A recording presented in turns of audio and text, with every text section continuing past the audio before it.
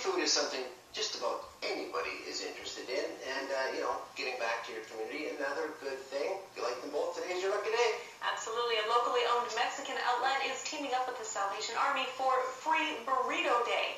Donate a non-perishable food item or cash to one of Burrito Libre's 2 locations in Sherwood Park or the University area. In return, you get a free large burrito customized just the way you like it. Previous events have raised more than $5,000 and 1,500 food items for the charity. Salvation Army's downtown food bank serves hundreds of needy Edmontonians every week.